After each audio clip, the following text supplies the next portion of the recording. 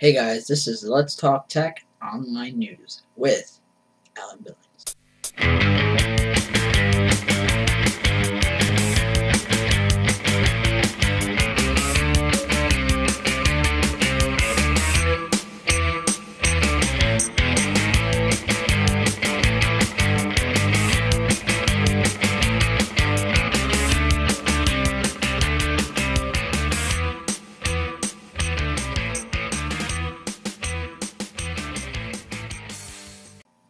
Not surprisingly, this week Google Plus released its version of Pages for Business. Now, what does it look like? Now, that's what it looks like. This is one I created for the Let's Talk Tech show page. If you guys want to join that, that'd be freaking awesome. Now, it's pretty simple. It actually looks even simpler than the Facebook page does, but if you and it has the same thing, you go down and then you could control yourself. Basically, it almost is similar to logging in as an account. So you basically log into Let's Talk Tech Show using you. So you go from you and you say using Let's Talk Tech Show. Except you can't just go and edit the page as yourself. You can't do that. You can only edit it as your page. So that's a little bit different. Still kind of the same guidelines. Now, and this is interesting.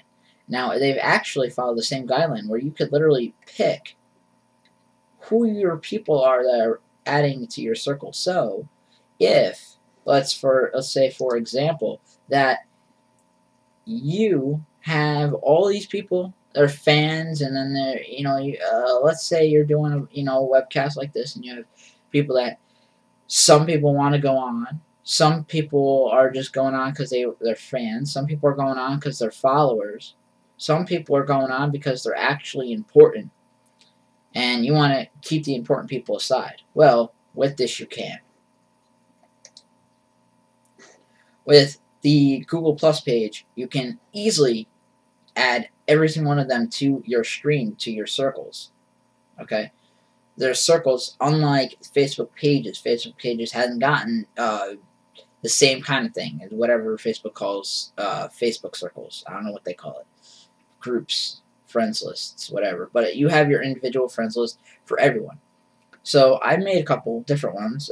VIP, customers, and following and are basically ones that come with it. But I've created some more, such as fans and team members and guests.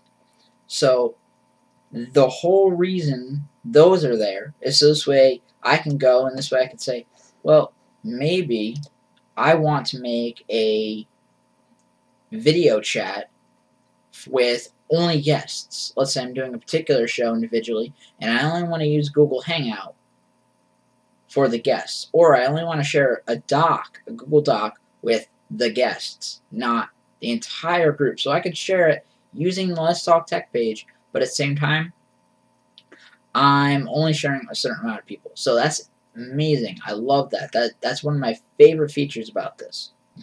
Now, right now, I'm on my regular page, but if I go in, and as soon as I click the down arrow, and I log on to the Let's Talk Tech show page, it will eventually pop down.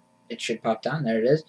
You are now using Google Plus as this page. Your posts, comments, notifications will be from this page. So be cautious of that. That's very important right there. So everything you post is now affecting that page. It's the same thing. Now, just remember that every time you log onto that page, you're now onto that page, just like if you logged in through an account. So don't post anything you don't want going out to the public, going out to your fans in that post. Make sure you're on your actual mainstream, your actual regular account before going on and making any posts. Let's move over to the pictures section. There we go. Now this is all your pictures for same thing. So same thing with Facebook. Same thing with Facebook pages. You can do your pictures.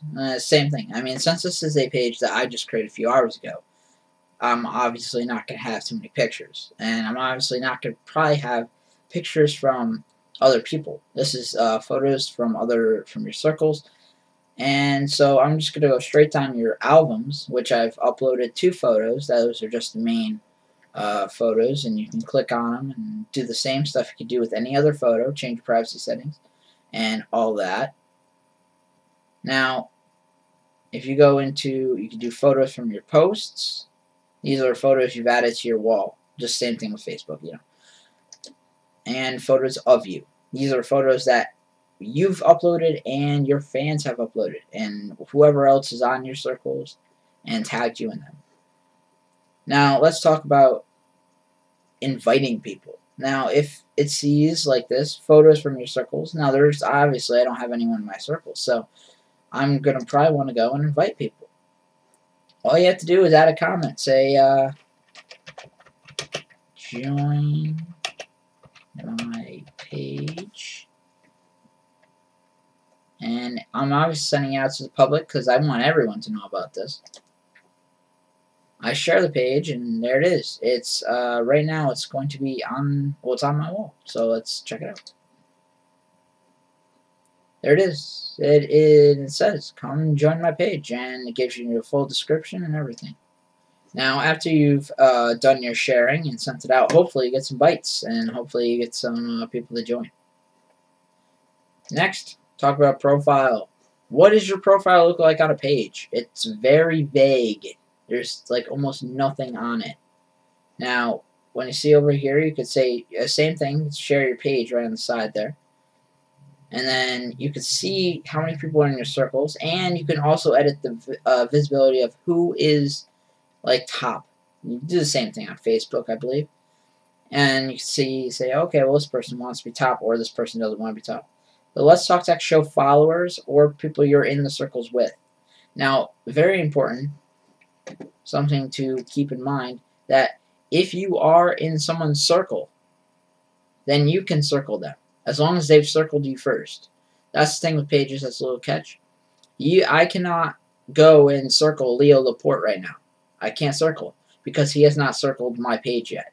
So in order for you to circle people have to circle you first. Bit of a dilemma. And it kind of actually goes along with a lot of people on Twitter just randomly start adding people just to get followers. So that's what Google wants to try and prevent, is people just randomly trying to get followers, and people actually just come to your page because they want to come to your page. Moving over to the Circles tab. The Circles tab, I have nobody because I just created this page a couple hours ago. So again, if you want to go ahead and add it, it's Let's Talk Tech Show. Just search in pages, it'll show up. And it's the same layout, the same exact layout as a normal page. It probably will not show you suggestions. Yeah, see, it only will show you, let's see if I can move over here, people in your circles and people you've added. It doesn't show you people suggestions on who to add because, again, like I said, they have to add you first. They have to circle you first before you circle them. So, and then there's all my categories, the following, the customers, VIPs, tech, that's other tech people, the guests that are on the show, so this way I can easily send out invites to just the guests on the show, just about certain things, just about certain documents and stuff like that, and using Google Docs. The fans page, which is just about everybody. Everyone goes in the fan page, including the guests, but I'm putting the guests in a special section. And then the team members, which is basically people who work on the show with me. So that is exciting. This is just hopefully I can get these circles all filled up, but they're almost exactly the same, just that you cannot see a recommendation for who to add. Lastly, I want to be showing you guys exactly how to do the search. Okay, now it's pretty simple, same thing as Facebook, as we've already kind of discussed. But you just go in here and you search Let's Talk. Now it's going to show up just like the Facebook does, just like Facebook shows you. It's going to show up in categories.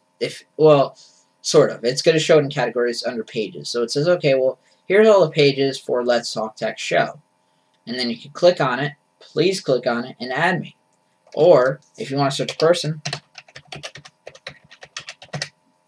you can easily go and just search Alan Billings, and you could add me. Or you could add the show page, either one. Or both. They both work. So, go ahead, try those out. If you have any other questions, you can go ahead and shoot me an email at letstalktech1@gmail.com if you have any other news things that you'd like posted. Or if you have any other tech news that you'd like to be talked about on the show, Let's Talk Tech 1. You could also go to our website, letstalktechshow.com. Not the best website in the world, I will admit it. But letstalktechshow.com, if you want information, go there. I am Alan Billings, host of Let's Talk Tech News Online.